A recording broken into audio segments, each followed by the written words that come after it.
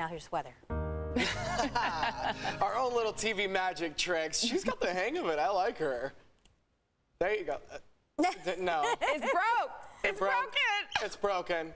Aww. There we go. I can do that. There you go. Do that one.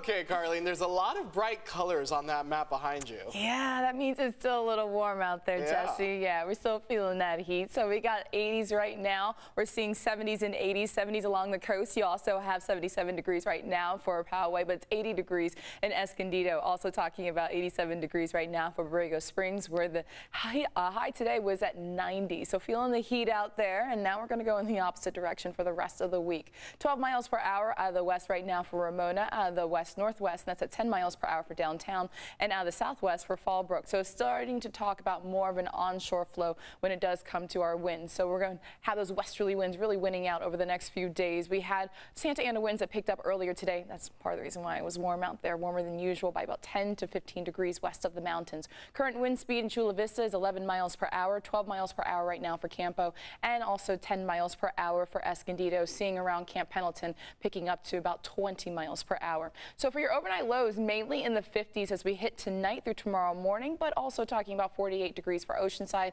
and 64 degrees as an overnight low for Borrego Springs. Still locked into the heat, and that's going to be west of the mountain, or excuse me, for the mountains as well as the desert. West of the mountains, a little bit of a hit when it comes to our temperatures. We had widespread 80s as well as some 90s that popped up earlier today. Daytime highs will take a bit of a hit, about 10 degrees. So you're talking about the 60s and low 70s returning right along the coast, where we had lots of low 80s for today. Low 80s across inland regions, 82 degrees for Ramona, 80 degrees for Valley Center, but warmer tomorrow for the mountains as well as the desert as that area of high pressure moves towards the east. 95 degrees will be the high for Borrego Springs. So there's the high. Here's the area of low pressure and also another one towards the north of it. We're going to continue to have a troughing pattern over the west as we have a series of lows that move through.